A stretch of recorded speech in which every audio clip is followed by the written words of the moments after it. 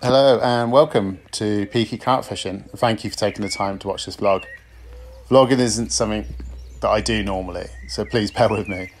I hope that as I get my head around it a little bit more, that my uploads should improve also. So today, I'm fishing with my son Kieran. We're at the Viaduct Fisheries in Somerton. The venue's packed, as you'll see, but it's a good job we arrived early. My name's Chris Paul and I've been fishing since probably the early 80s on and off. Came back to it a couple of years ago after a 10-year layoff. Some friends at work were all into carp fishing, so it didn't take long for them to recruit me. Still pretty new to this type of fishing, but I'm still building my kit. But I guess that never stops. I've also just come off a recent 48-hour session at Todber Manor on Little Hayes, where I only landed a mid-teen mirror. So the fishing was quite hard, so I was kind of keen to get out on a bit of a runs lake for some action. After a very early lost fish for Kieran, we soon started to bank some. We found that fishing yellow boilies seemed to do the trick. Chap next to us donated us some banoffee boilies that he was doing quite well on. So a big shout out to that lad. It's very much appreciated. We were both fishing wafters initially on D-rigs, then went over to the Hare for bottom baits. We were feeding pellet and loose boilies over a PVA bag, which we had some good results from initially. We did get a bit of a barren spell as the day sort of grew on, but we then caught some more towards the end of the day. We ended up around about 16 carp each, with the biggest being up to 17 pound, but some beautiful fish. It was a great friendly venue, very busy as there was a match taking place, but you do get a good day's fishing here. Well, hopefully you've enjoyed my first vlog, so please subscribe and so you can be alerted to more of my uploads for my next adventures. I hope you enjoyed this.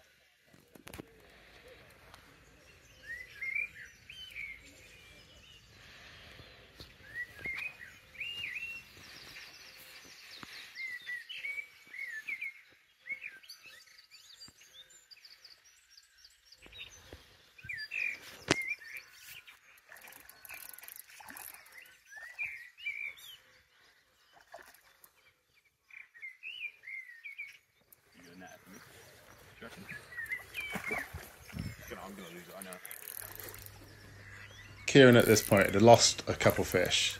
No particular reason. It's almost like sort of bream bites where the boilie was taken but not hooked.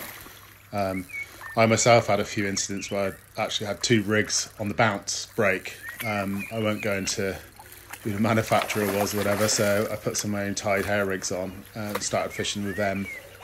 Get in the net.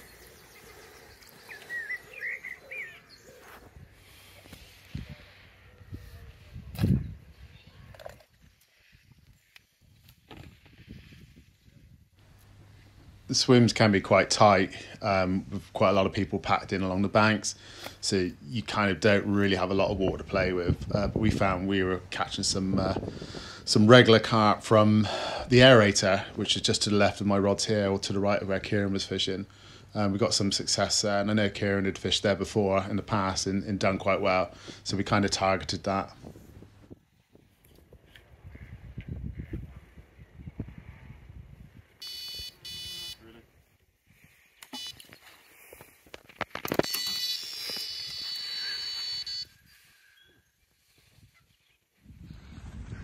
I cut the video quite quickly there, just from a few expletives from Kieran. As you saw, he had a bit of a screamer going on, hit into it, nothing.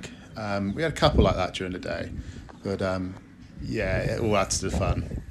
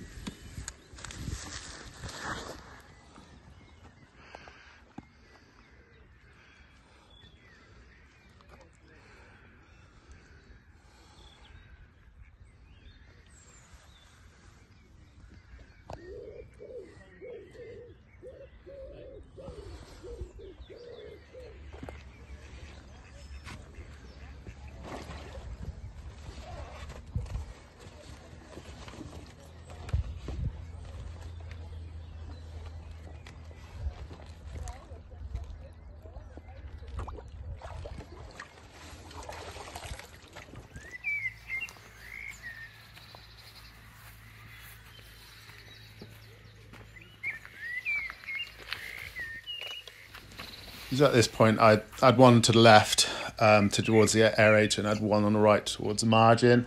I started to drift out about a rod's length distance away from the margin closest to me, where I had some success. I had a couple carp from there on some of the banoffee boilies, which did produce for us that day, which was pretty good. So might be interested to see how that reacts next time we go. But yeah, there's some good fish in there. As you can see, the opposite bank, you're kind of sharing that mid-water, but luckily we had a couple of pole fishermen in front of us, so they weren't going for the distance, so it gave us a little bit more sort of casting room for a bit more of a bigger swim.